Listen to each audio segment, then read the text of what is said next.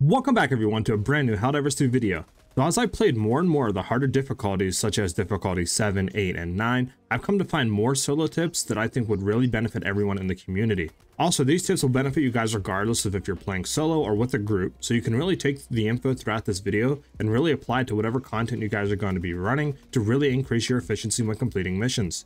Alright, with that being said, let's get straight into the video. Now the first thing I'm going to talk about here is stealth. But not really too many people know that there's actually a stealth mechanic in this game. What I mean by that is if you have patrols passing you, you can simply just chill behind like a rock and just let them pass. Or if you have like light armor and stuff like that reduces your detection range, you can pretty much just sit really close to them as long as you're prone to not moving. And 90% of the time, they won't actually detect where you are and they'll just pass you by. You can also really apply this when you're doing the automaton missions. Specifically, if there's like a small or medium outpost, you can pretty much just go prone and crawl up to the enemy outpost and kill the enemies there. Now you can also melee the littler guys, so like 2-tap the littler enemies. This won't notify enemies that are close by. Or if you have enough space, you can also shoot them and kill them, but be advised that that does make a sound cue. So if there's enemies near, they will be alerted.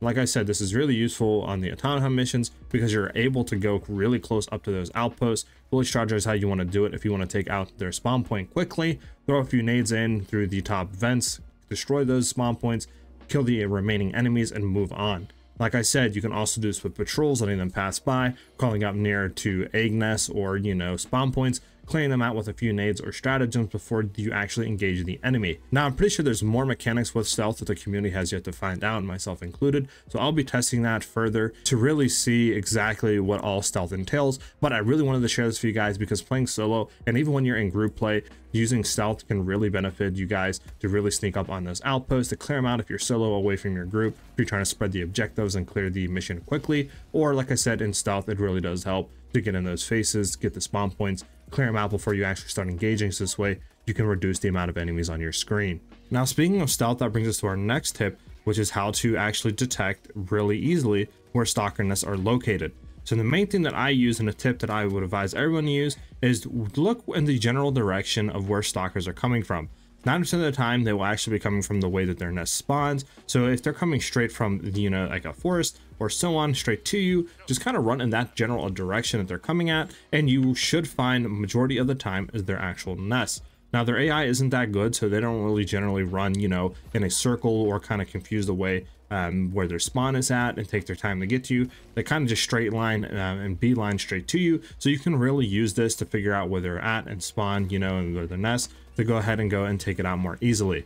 Also, stalker nests give more XP, so I'd advise go ahead and taking that out and trying to prioritize that over other nests just because of that factor. But leaving stalkers on the field can really impact the way you're playing. Now, they're pretty easy to detect. Their stealth isn't 100% invisible, but at the same time, if they get close to you or one of them gets behind you, they can do massive damage, knock you back, really disrupt your playstyle, throw you into other enemies and bugs, and really hurt the way you're actually going to be taking on these missions, especially in solo play. So go ahead and prioritize those stalker nests.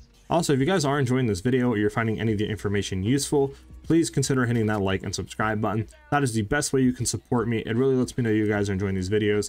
It lets YouTube know as well, which really helps with the YouTube algorithm, and which in turn, helping with the algorithm helps me again. So like I said, liking and subscribing is the best way you guys can support me if you guys wish to do so. We also have a Discord where we help each other out if you guys have questions.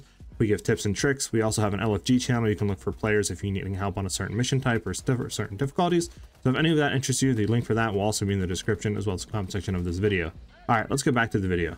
Now for our next step, I want to talk about a really powerful weapon that I think everybody should be running, and those are the impact grenades. These things are an absolute powerhouse of a grenade. They're able to go ahead and kill the walkers pretty easily. If you throw one beneath the legs of the automaton walkers, they pretty much will blow the automaton behind that's controlling it, making it a one-shot kill. Also, tanks, you can throw them on the top of their turret where they rotate back and forth, and if you place it well enough where it kind of lands behind, you can hit their weak point, and a few of those impact grenades will actually blow them up. Now, on top of that, they're useful for chargers because if you throw one in the front of the charger where he's rushing, it will actually stun him and stop him in his tracks. So that is really good. They're very versatile. Plus, they're really good for taking out large packs of mobs as well, being able to one-shot a lot of them. And they're just a super useful and super powerful weapon that I think majority of should be running. especially when you're in solo play. Having this option to take out a good amount of tankier enemies and being able to one-shot the walkers, you know, 3 to 4 shot the tanks with them, being able to stop chargers when they're rushing at you if you don't have a rock to get behind to actually make them stop. It is just so many different versatile things you can use with these grenades. So 100% advise you guys actually running these grenades, and you should see an improvement to how quick you can kill the walkers, tanks, chargers, and so on while using this weapon. Now for our next tip, we actually have the railgun. Now I know I've talked about this before, but I feel like I have to say it again just because the railgun is so versatile and so useful. On top of that, the main thing I wanted to talk about with the railgun is just the fact that I feel like people are not turning it into unsafe mode. Now, if you don't know what unsafe mode is, having it in safe mode will only allow it to charge to 100%, meaning that you can't overcharge the weapon. Now, this is fine if you're just trying to take care of little enemies, you know, chargers and so on. But when it comes to things like Bile Titans, you really want to have this in unsafe mode.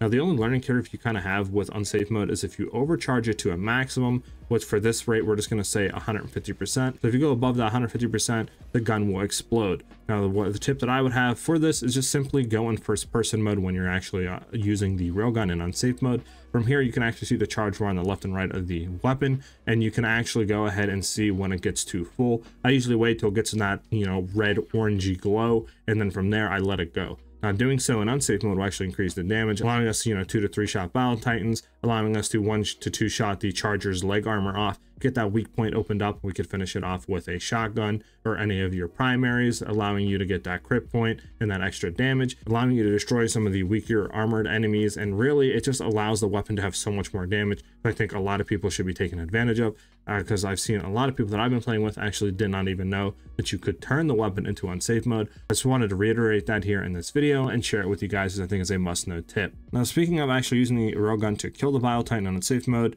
our next tip here is how to easily kill the Bile Titan. Now, the Bile Titan is going to be the strongest bug that you can actually encounter when you're playing in those harder difficulties, like, you know, difficulty 8, difficulty 9, and so on. And the easy way to kill this is actually to just shoot it in the face. Now, there is some inconsistencies with doing it. Sometimes you'll 1 to 2 shot it. Sometimes it'll take 4 to 5 shots. I really haven't pinpointed the cause. I've seen some people saying it could be a thing with FPS, locking it to like 60 or 120 FPS will give you more consistencies, because it has something to do with the travel speed of the actual round and the FPS as a play in that. Some other people just say you're simply not hitting in the face and so on.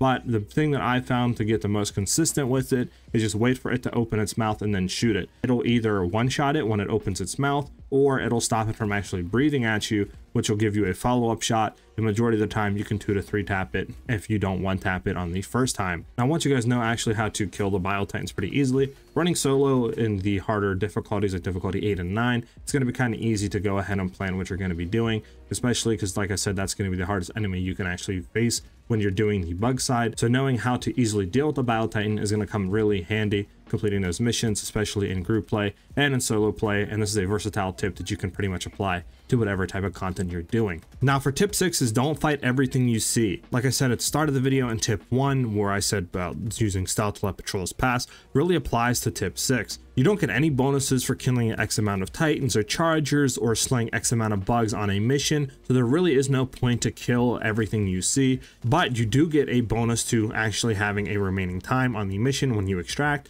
So completing missions in a timely fashion is 100% more important than killing every bug on your screen or killing X amount of Bile Titans, Chargers, and so on. Now for tip 7, I'm just going to talk about the super samples really quick. I did a video on this a few days ago, but I kind of wanted to throw it in here because solo playing, those super samples are going to be really important to get your final upgrades and your more powerful upgrades for your orbitals, you know, your eagle strikes, your weapons, and so on. So it is a must thing to get, especially in solo play. You need to get those upgrades to make your missions go quicker, to make him, you know, be able to kill enemies more easily, and so on. So the tip that I'm talking about is you can actually see them on the mini map. Now it is going to be a little bit hard to see them. You're going to look for a like silver blob, silver rock type icon, and you're actually going to notice on the map when you see that 90% of the time that's where the rock is going to be. Now there's a fake rock on the map that is sometimes not going to have the actual samples on it and so on, so be aware of that. If you do find that, just look for the other icon. Like I said, I just wanted to say that because it is really important to get those upgrades to really complete the missions quicker and to really efficiently kill the Bile Titans and the Chargers, the tanks, and so on, because you're going to need those upgrades to kill them a lot faster. Now for the last tip we have here is to build around the mission you're going into. If you're doing a blitz mission where you got to destroy eggs, or you're doing a defense mission, build around those mission types. For a defense mission, you want to bring more sentries. You want to bring, you know, stuff like that to where you can lock an area down, throw them up and shoot and allow them to passively kill enemies as they come in. If you're doing a blitz mission, obviously you don't want to run sentries because you're going to try to go through the mission as fast as possible. So you're going to want to bring in stuff like, you know, orbital rail cannons, the orbital laser, you know, the eagle strikes and stuff like that to really help you progress, throw them down, destroy a nest, move on to the next, and so on. So really see what missions you're going into. If it's a boss mission, you want to bring more armored type of stratagems, railguns, the orbital railgun and stuff like that to really go ahead and hammer on those harder, tankier, more armored enemies. So really look what your mission you're doing, build around it, so this way you can take it more efficiently, where you actually have stratagems you can use rather than ones you're going to waste. But that's all I have for you guys for this video. And like I said, you can use these tips to apply whether you're playing with your squad, whether you're alone, whether you're going to be doing defense missions. These tips are universal, especially in solo play. These are very useful. And even in, like I said, squad play, they are really, really useful as well. I hope you guys enjoyed the video and found some of the information useful, or maybe something you didn't know throughout it. But I hope you guys have a great rest of your day or night, depending when you're watching this video. And I'll see you guys in the next one. Peace.